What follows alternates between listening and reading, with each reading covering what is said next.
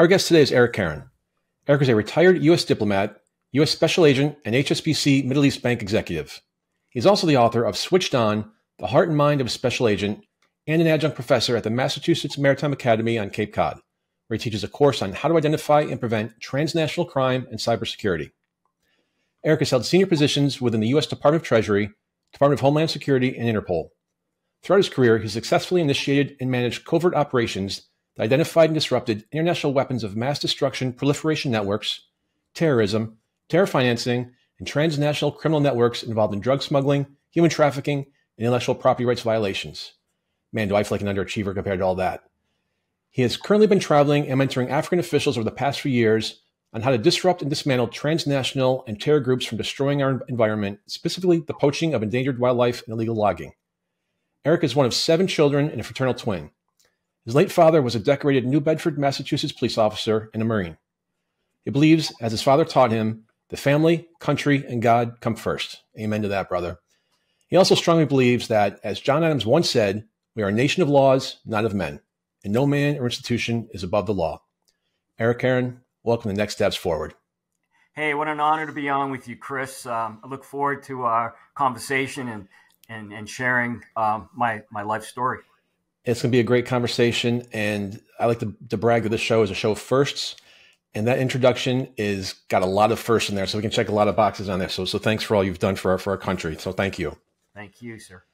And to that point, Eric, you've had such an extraordinary career, and in fact, several extraordinary careers, actually. Yeah. What are you passionate about these days? What gets you out of bed in the morning and gets you going now that you aren't doing things like disrupting weapons of mass destruction, proliferation networks, can't even say it, drug smugglers, and international counterfeiting rings? You know, Chris, what gets me out of bed these days really is the opportunity to travel this country, in fact, travel the world, and share my switched on life story, my switched on life philosophy. Because if I did not live my switched on life philosophy, I would be dead today. And that's no joke. Life is hard. And life comes at us fast and furious. As we all know, your mother dies, your father dies, your twin brother dies, your wife decides she doesn't want to be married anymore. Your nephew dies in a car accident. Yes, that all happened to me, Chris. And so I love sharing the principles of living a switched on life, because even in darkness, if you're living the switched on life philosophies, you can still see a path to greatness. So, Eric, sticking with a show of firsts, let's go off script. Yeah. Let's talk about your switched on philosophy. Why don't you share that with everybody? Yeah. So, first, I learned this at a young age from my Marine Corps father. And my father, a shoe shine boy in the 1930s and 40s, uneducated, taught me everything I needed to know in life at a very young age. That the 3 core principles, I kept it simple. For me to live a happy, successful life, were strengthening the mind through education. It's our ticket to life's party. Without it, you're not getting in. So number 1, the mind. Number 2, the body. Sleep, eat, and exercise every single day. Sleep, eat, and exercise. The C philosophy. And then, of course, faith. Strengthening the soul through faith. Faith and fear, 2 opposing things, if you will. And it's all about living in faith. That everything's going to be okay. And I like to say faith is like the wind. You can't see it, but you feel it. And you have to believe it. And so I dive deeper into the mind, body, and soul. They're equally important. That's what's important to understand.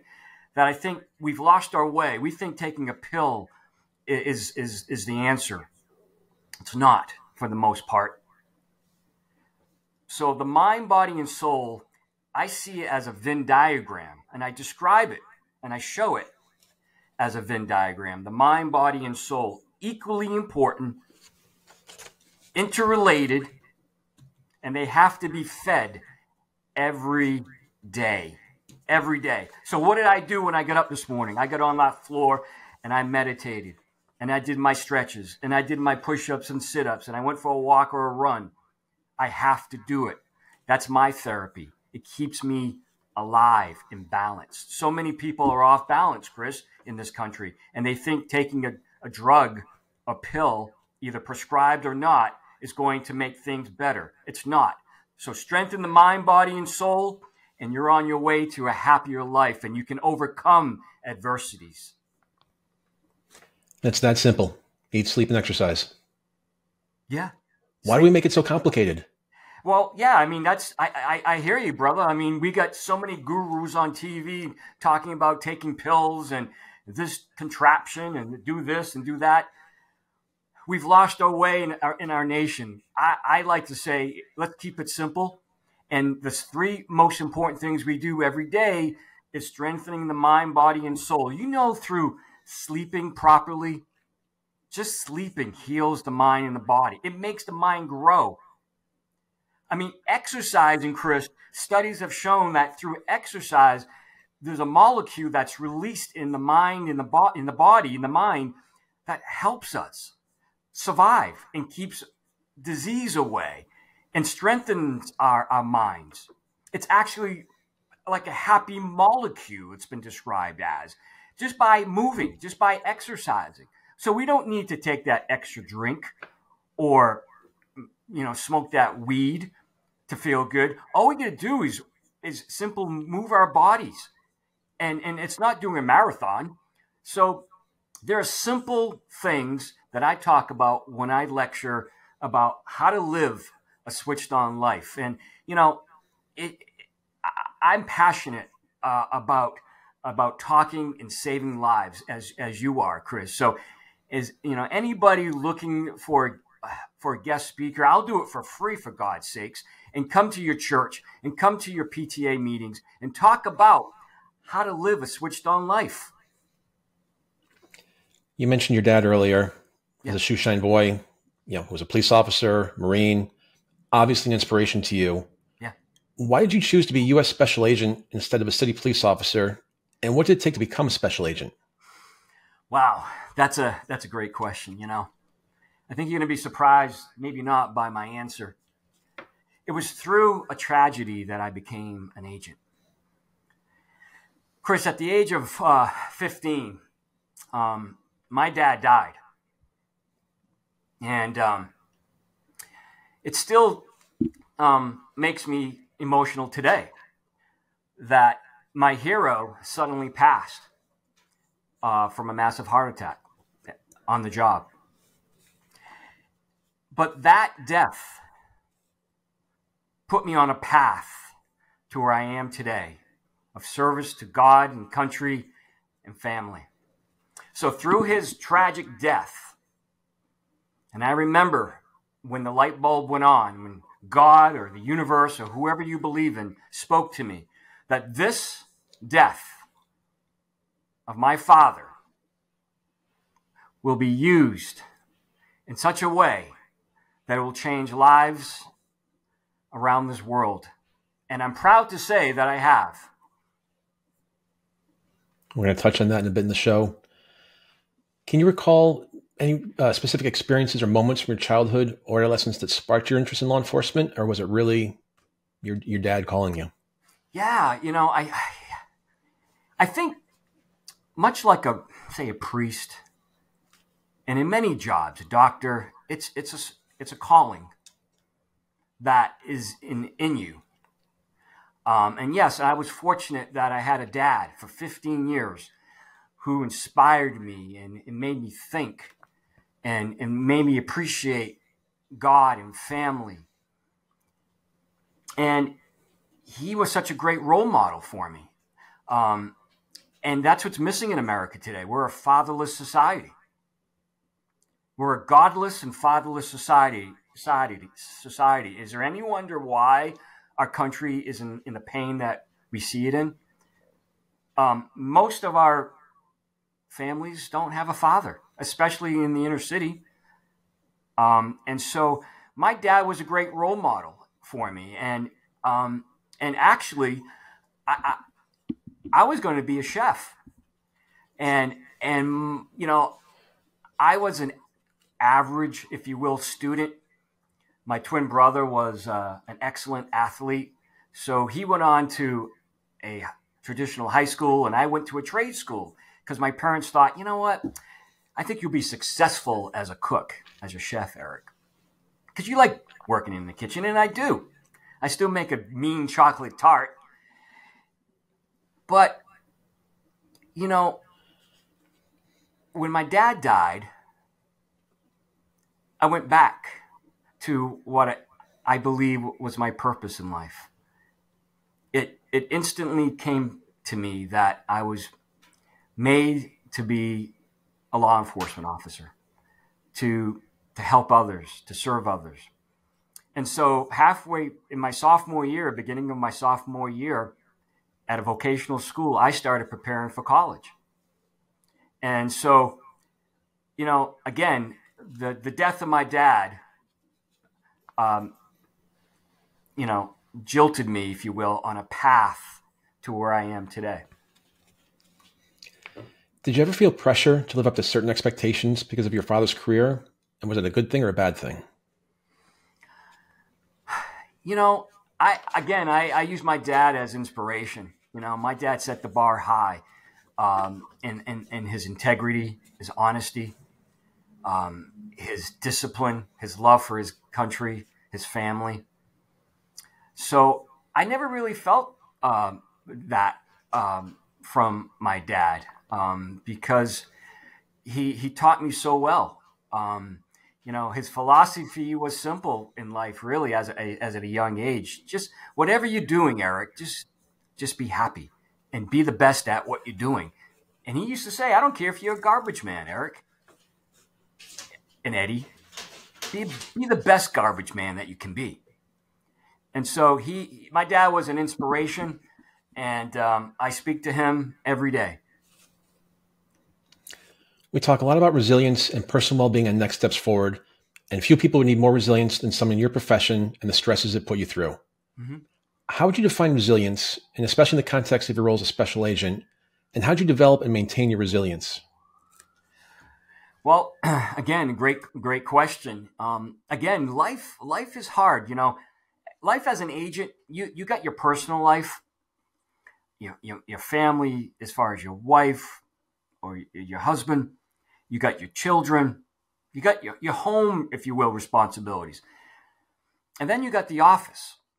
And in the office, you have transnational criminal groups wearing on you every day.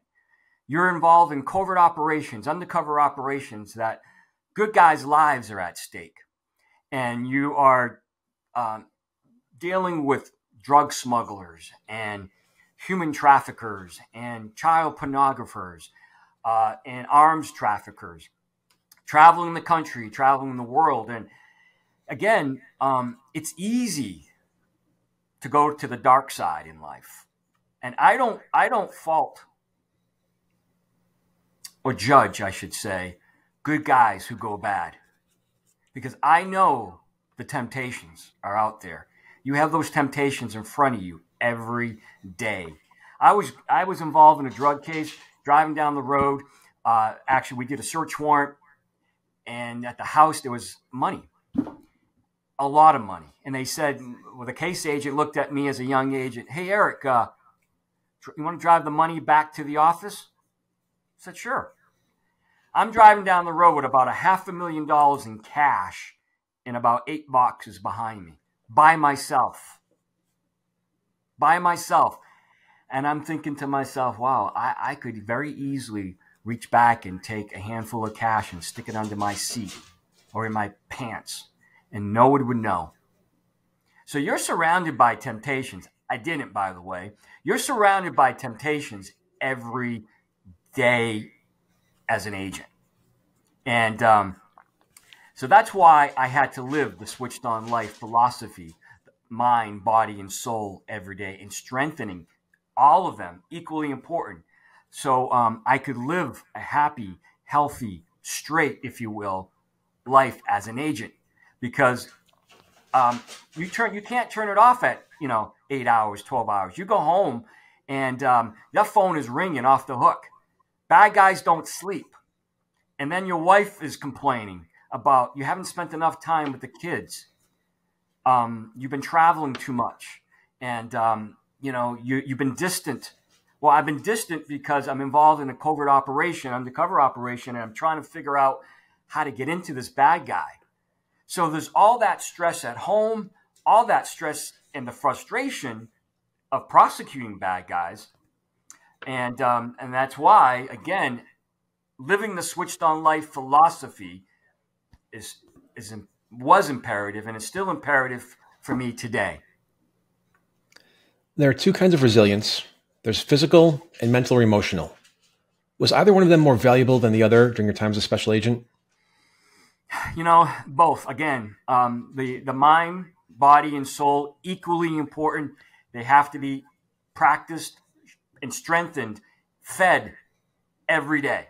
So they're equally important, Chris. The mind, body, and soul, you got to strengthen them. You got to feed them because, again, you're going to get that Monday morning call at 8 a.m. that your mother, your father, your brother just died. And you better be ready for it because it's coming. The yin and yang of life. I mean, that's what we're here for. We understand that. And in some respects, I was fortunate because at a young age, I had the experience of death in my life and tragedies.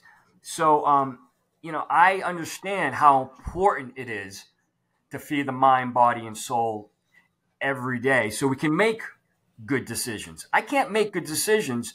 Is it a shoot or no shoot situation? The bad guy wants to meet at this location. Should we meet him there or should we meet him at this location? Why is the bad guy asking to meet us at his location? Let's take a look, understand. Are we being set up? Is it a safe area? Is it a dangerous area? How are we going to extract the undercover agent if he gets in trouble?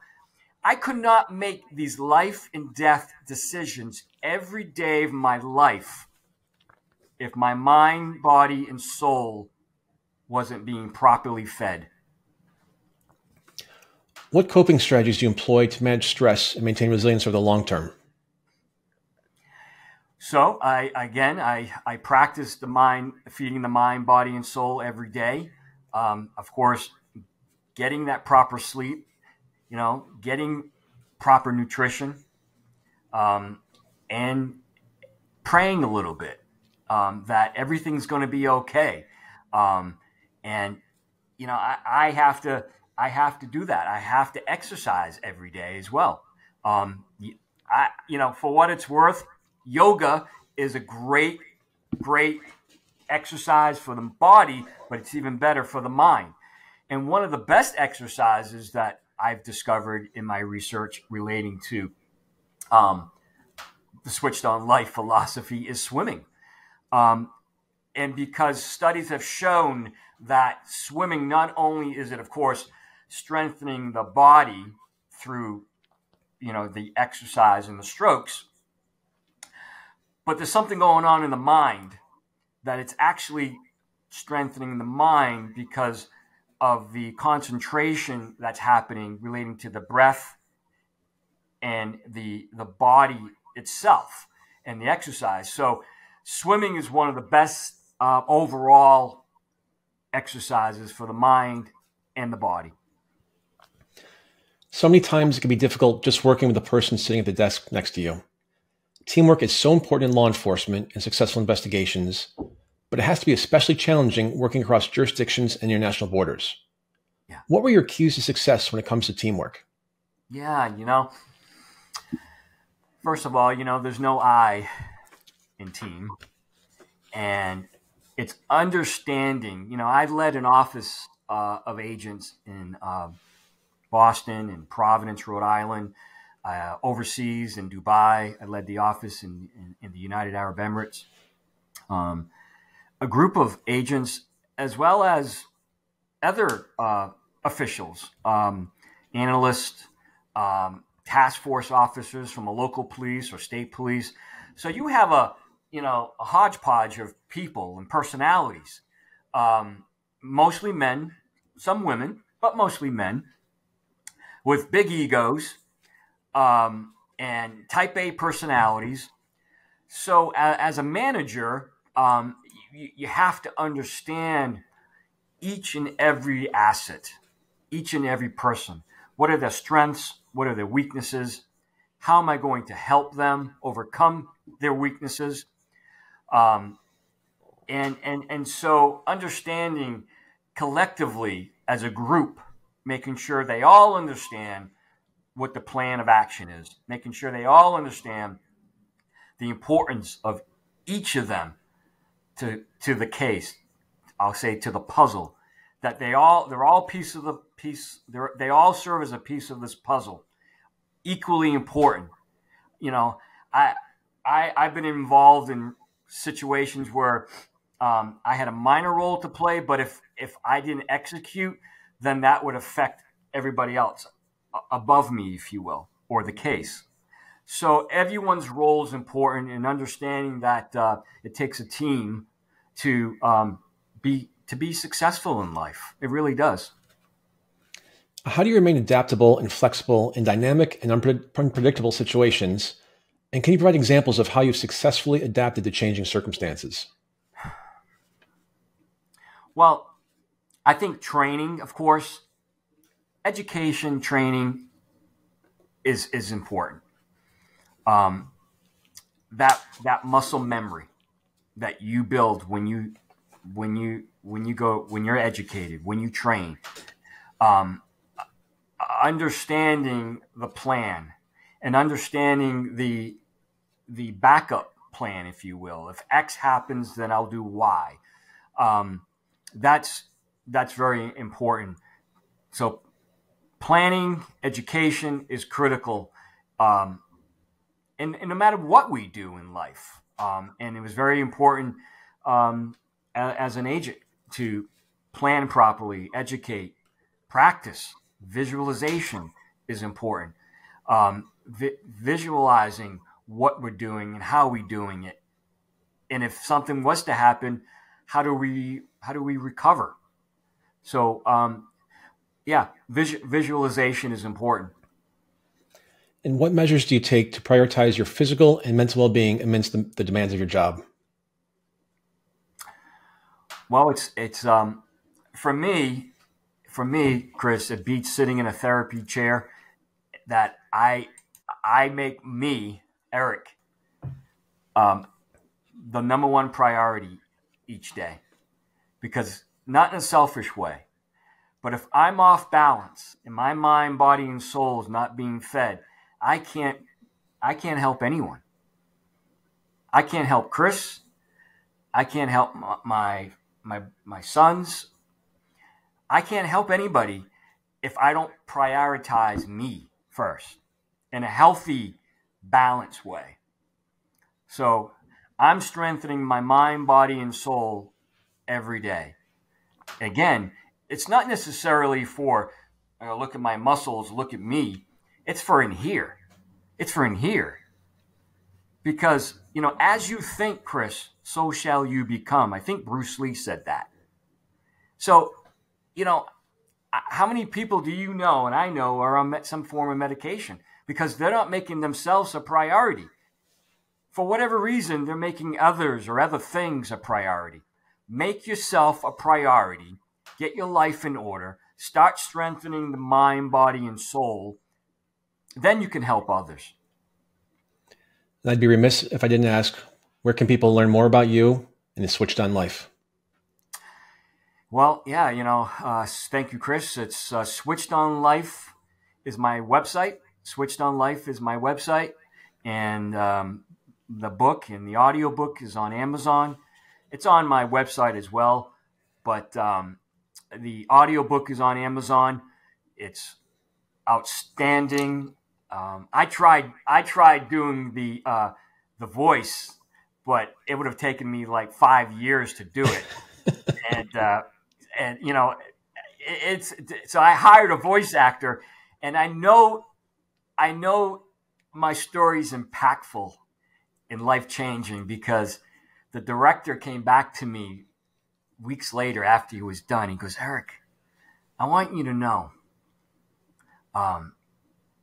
Joe wanted me to tell you that this is the first time in doing this as a career as a voice actor that he cried about 6 times. And I'm thinking, yes, because that's what you want. You want the reader to be moved to action, right? And so the audiobook is inspirational. I got a little music sprinkled in, and so Amazon is a great place to find it, or wherever you find your fine books. So Eric, again, we're going to go a little bit off script. We were talking during the break. Yeah. Explain what money laundering is and how it typically occurs, and how or why does it affect the person listening to our conversation right now? Well, Chris, let me ask you, why do people commit crime? Because they think they can get away with it. For money. Most crimes are committed for money, unless it's usually a crime of passion, like homicide, murder. But most crimes are conducted, if you will, for money. And so let's, for instance, say I'm a drug smuggler. I just got paid $1 million. $1 million cash. I got to do something with that money. So bad guys want to do what they want to do is hide the source of that money, right? So they have to clean it, make it look legit. Make that drug money that I just got, $1 million in cash, for instance, I have to make it look like it's gotten from a legal job of some sort. So I have to wash it. I have to clean it to make it appear to be legit. And so there's a few different methods in doing so. One, the first is placement, if you will. Placing dirty money into banks or front companies. And so I have to, for instance, I go to the bank and deposit the dirty money, the $1 million, in different bank accounts, and I split it up. And then I have to layer it. So maybe I start moving it to various bank accounts to make it look like a legitimate purchase. Maybe I have a buddy in Colombia or in Mexico or in the Netherlands, and maybe he has a front company. And so I make it look like maybe it's payments. Maybe I dummy up invoices. So layering. So we have placement, layering, and then, of course, integration.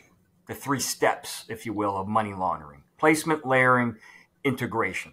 And integration is simply buying things now.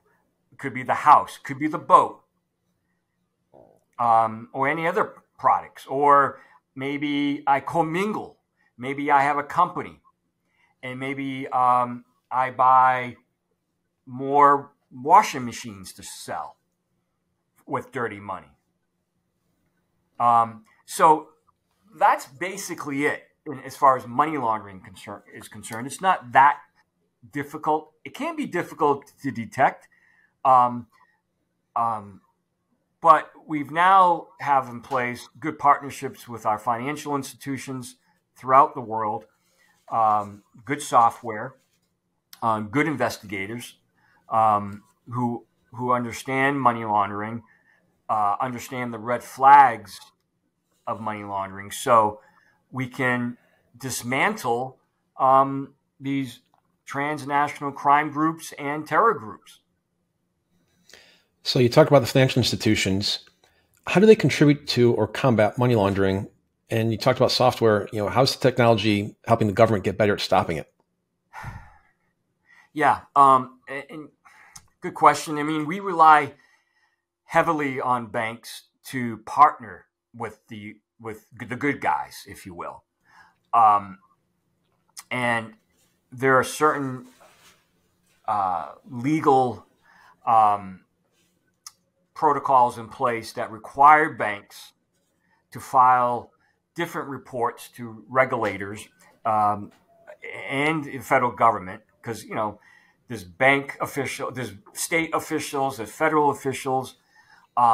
It can be a daunting task to keep up with all the regulations, but they're there to make sure they're not touching dirty money and that their customers aren't dirty. And so the banks are required to fill out what they call suspicious activity reports, SARS, suspicious activity reports. And that's been talked about in the last year or so relating to the current administration and the fact that banks filed SARS on Hunter Biden and Joe Biden and others because they're required to. Because if they don't, they potentially face penalties. So banks are actively working to stop to stop money laundering because, it affects our nation. It affects our, corruption increases if you allow money laundering. So it's important that banks partner with federal authorities and state authorities to stop money laundering. So I live about 35, 40 miles outside New York City, and I always scratch my head when I walk through Times Square and you see dozens of these souvenir stores. Yeah. Now, I know there are a lot of tourists come to New York. I know they all go to Times Square. I always scratch my head and think, can they really stay afloat? Like, I know how much rent costs in Times Square. Is this a front for something else? I'm just curious your thoughts.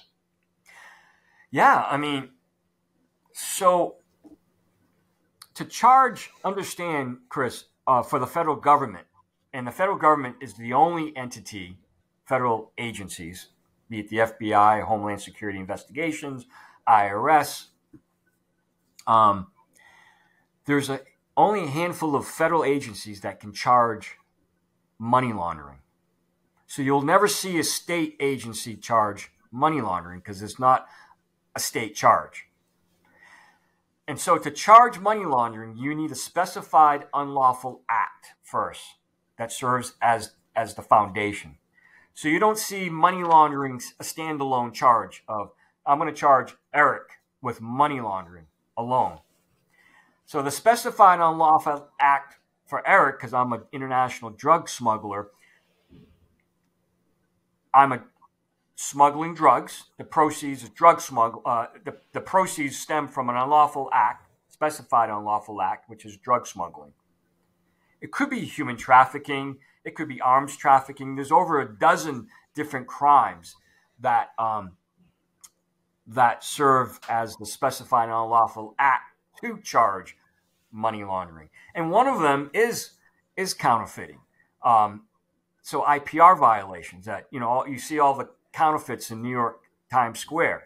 So if the authorities can build a case, show that the goods are indeed counterfeit and that the individual has knowledge and intent to distribute counterfeits, be it Gucci or Chanel or whatever, counterfeit Viagra pills, that's the specified unlawful act. And then you can charge money laundering if you can show and tie the money to the specified unlawful act. So, yeah, I mean, a lot of those shops in Times Square are certainly probably engaged in some form of illegal activity. Like you said, anybody with eyes to see and ears to hear understand that the rent alone is probably $10,000, give or take, a month in Times Square. And, they're selling bags. So Yeah, I mean, that's why it's important that our federal authorities and state authorities don't allow crime to grow, because it's like cancer. As we see it, as we have seen it over the last few years, Chris, crime is grown in our inner cities, and it's because police officers at the local, state, and federal level have, quite frankly, been neutered, and it's sad because you know what, Chris, they stand in the gap between good and evil every day, and there's a lot of evil out there. I've seen it. Many people in this country sit back and they have these lovely homes in these bedroom communities, and they don't get a chance to go to Chicago, nor do they want to go to Chicago or care to go to Chicago, New York, or Newark, or Philly. And so, but the good guys of law enforcement go, and they have to take down, if you will, in a legal way, of course, the bad guys, because the bad guys will continue to commit crime of rape and destruction and murder and theft if you allow them. And we as a nation, these last 3-4 years, we have allowed criminals to hurt and maim good Americans, and that should not happen. The next topic is one that unfortunately we have to talk about and to address. Most recently, we had, I believe, was our 24th mass shooting of the year. Today is March 19th. That's one about every 3 or 4 days. Yeah. So I think one of the questions that a lot of Americans find themselves asking is how to best protect themselves and their families from violence, and specifically active shooters. Yeah. Great question, Chris. Great. Thank you. First, I wrote an article. It's up on my website, Switched on Life. How America failed its students. Our students have to go to school every day wondering whether or not they're going to make it home. Are you kidding me? I mean, between knives and guns, most students in America are afraid to go to school. We have failed our students, our kids in America. Why? Because, again, we've become a fatherless society, a godless society. We're not teaching basic life, if you will, principles that are so important, service to others, and it goes on and on. I mean, so it's important now than ever that we get switched on. First, the mind, body, and soul. That's important. That's the foundation. Relating to these active shooters and traumatic incidences, I wrote an article about 5 to survive. 5 simple tips to survive active shooters and threats as such. But first, we have to get switched on, the mind, body, and soul. Because if we're not living the switched on philosophy, we can't think appropriately, if you will. So that has to be the core principle first, foundation, the switched on, and then how to identify bad guys. And I talk about, number 1, engaging all senses and trust your instincts. So you want to be able to see like Clark Kent. You want to be able to hear and smell like a canine when you're out on the street. So engage our senses and trust instincts. Number 2, scan the environment and plan. Simple. So I'm not saying, I want to make sure this is clear to you, Chris, too, and you're in the viewers. I don't want anybody to be hyper vigilant and be.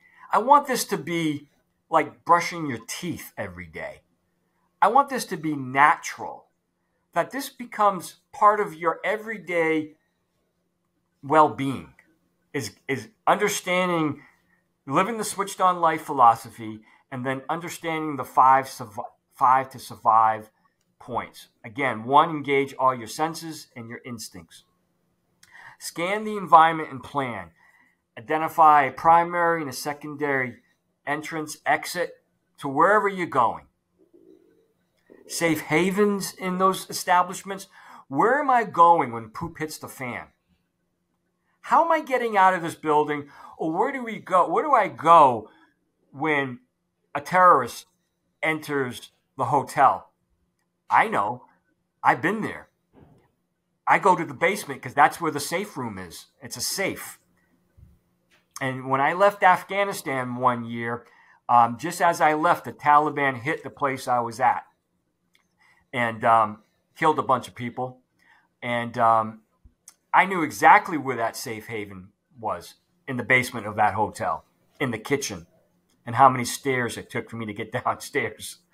So cover, and then understanding the difference between cover and concealment, understanding that not everything that you hide behind is going to stop a bullet. So if, I'm behind a refrigerator, that's a good thing. But if I'm behind a piece of, wooden table, if you will, or underneath, that may not stop a bullet from penetrating and hitting me. So engage all instincts, scan the environment, scan for people. How many instances, Chris, do I hear pretty much every week? Yeah, that person looked kind of off. He had a backpack, or he was talking to himself. He was standing in the corner and, for about an hour, talking to himself. A little off. If you see something, say something. NYPD's famous motto. So scan for people that maybe don't belong. Or maybe wearing clothes that, why has he got a heavy jacket on or a big backpack like it's full of explosives on the church steps in New York City? So scan for people that don't belong or out of the ordinary. Breathe. Number 4, breathe. Actually, breathe. Hear and focus on the breath. So as an agent in training and search warrants and arrest, if you will, going in hot into a crack house, if you will, drug house at 6 a.m., knowing there's bad guys behind that door and guns as well, Colombians. If I hit the door with usually about 8 to 10 of us, if I hit the door and holding my breath, do you think I can think straight? No. So that breath that I talk about is like the fighter pilots fighting G's. So when you're in a stressful situation, whatever it is, especially during an after shooter situation, breathe. Breathe in such a way that you hear your breath. It's like, because that breaks tunnel vision, number 1, because you're going to be, do I fight or flight? You don't want to. You don't want to freeze. You want to go to that plan that you have back here. You want to bring that plan forward to the P brain here. So if I'm holding my breath, it's going to be difficult for me to think relating to where am I going? What am I doing? What's the plan of action that I have back here? So breathing helps us escape, helps us get to that plan of action in the back of the mind.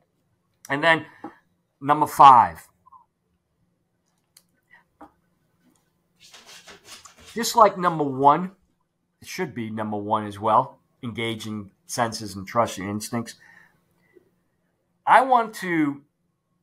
My mantra, your mantra, from today on, Chris, wherever you go, I want you to identify threats in your physical as well as your emotional world. I want you to avoid those threats. I want you to escape those threats. Because once the bullets start flying, there's no telling, or fists, no telling how it ends. So what I preach, Chris, is identify threats, avoid and escape, both on the street and in your personal life, in your marriages, with your kids. So 5 to survive. It's up on my website, switchedonlife.com. But I think it's imperative that we understand. Train the mind. The body will follow. Train the mind. The body will follow, Chris. If you don't, potentially you die. That is so important that for you and your audience to understand, you have to train the mind or the body will die because we're looking for a plan of action. If it's not there, we're going to freeze. And that's when people get hurt. A few minutes ago, you mentioned crime being on the rise. You just talked about the Taliban. Yeah. As you look at our southern border, how do you assess the threats of terrorists entering the U.S. from Mexico? High. Extremely high. Now, I want, there are so many threats going on right now, Chris, across this globe. And unfortunately, Americans think, well, that's happening 8,000 miles away. That's not going to affect us. Yeah. What happened on 9/11? Osama bin Laden was hatched out of Sudan and Africa. And we didn't take him out when we had the opportunity. He went on to Afghanistan where he planned 9/11. And that, Chris, unfortunately, is happening again today. It's not just the Mexican cartels because they're terror organizations. They should be sanctioned as a terrorist organization. Don't ask me why they're not. But there's a top 4 or 5 cartels in Mexico that we know who they are.